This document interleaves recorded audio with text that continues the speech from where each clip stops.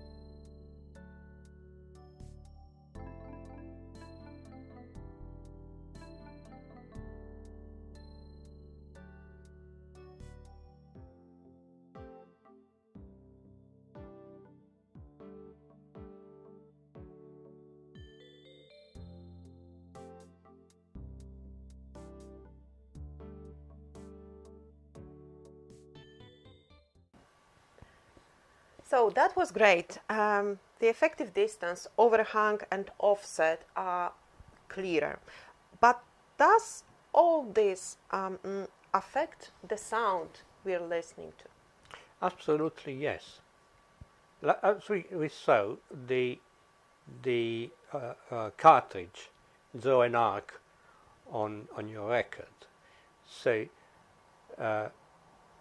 is not perfectly aligned all the time. It depends how this alignment is off and which amount across all the traveling of the record. Is another quite simple concept that is difficult to explain in words, and that's the reason why we have a second clip that we can play. So play the second clip, please.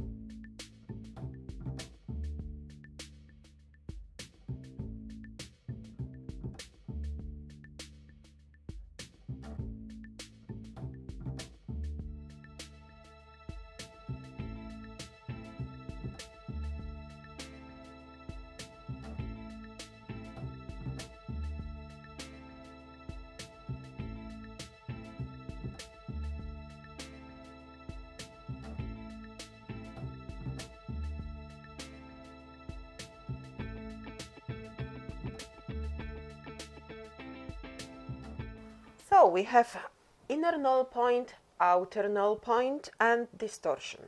But in practice, what should I do in order to align my cartridge properly? I mean, in accordance with the geometry of the Tonearm. First of all, we must understand that every manufacturer, almost every manufacturer, have a different geometry of their Tonearms. There are different pivot to spindle distance, they can have different overhang, a different offset angle. This is mean that every single kind of Tonearms must be aligned differently. And for do so, you need a dedicated arc protractor that has been designed for that model of Tonearm or deck, if you have a deck with integrated Tonearm. There are also generic protractors that are better than nothing, but you cannot be sure that once you align your cartridge in the two null points of a generic protractors, you cannot imagine which will be the tracking error in the other points. Is another complicated thing, difficult to explain by words. And we have another video for this, where you will be explained how an arc protractor works and how you should use it. Play the third clip, please.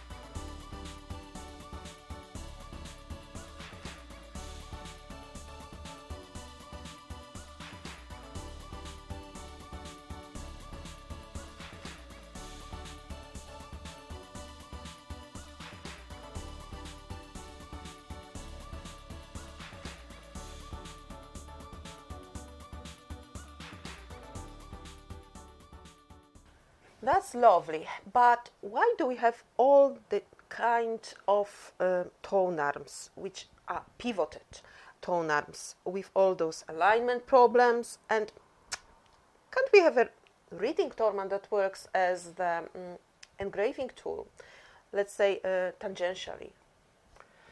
Yes, they do exist. There are still few manufacturers that makes them. They were relatively popular in the 80s. A lot of manufacturers started selling these decks with tangential toners, but were not very successful because they introduced more problem than the single one they were trying to solve. Let's first. There is a reason why the vast majority of manufacturers tonearms which are pivoted. One of the reasons is that the distortion which is introduced due to the tracking error, if it's moderate, is barely audible, and if it's audible, is not an unpleasant distortion. And secondly, because all the manufacturers of cartridges design their cartridges bearing in mind they will be attached to a pivoted tonearms. The needle, which is attached to a cantilever and a little piece of rubber. This needle vibrates inside the groove between 20 to 20,000 Hertz. Try to reproduce the sound of the harmonics, the subharmonics, the partial harmonics, and to keep up with all the transients, which can be very fast, of the music. Is an incredible force that is inside this little needle and the cantilever. This force goes to the cartridge, and from the cartridge go to the tonearm. All these vibrations generate resonances inside the tonearm that can come back to your cartridge and badly spoil your pleasure of listening music. So the system must be simple, rigid, and easy to tame the resonances. If you take a system that is extremely complicated, is incredibly difficult, if it's not impossible, tame these resonances first. Secondly, you have a tonearm that's a very high mass moving sideways, which is not what the designer of the cartridge was expecting, putting a big strain on the cantilever that is working out of specification. That's the reason why these tangential toners are seen by many audiophiles as a gimmick and are not very popular. There were also other manufacturers that tried to solve the problem differently, using a pivoted system, but a pantograph that changed the offset angle while the tonearm was sweeping on the record, in way to reduce or eliminate the error. And back again, we have a system that is getting particularly complicated and heavy, and we come back to the problem to tame resonances which can be unpredictable in such a complicated system with a lot of movements. And they are not popular either.